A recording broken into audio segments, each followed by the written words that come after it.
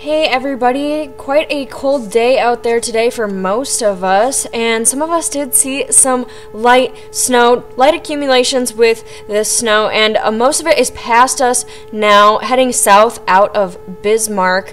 Our temperatures at the moment, quite the difference in the east there in Harvey, 9 for temperature at the moment, and then in the teens, 20s, and 30s off to the west, 37 right now in Beach and 36 in Bowman. At least they're above freezing, but it's quite cold in the east there in Medina and Rugby. They are feeling pretty cold, and tonight it's going to get even colder, 15 below zero for a low in Rugby. It's going to get quite cold out there, and it's a bit warmer off to the west, but not by a whole lot. They're still going to feel pretty cold there in Beach for a low tonight, 13 and 12 in Sydney.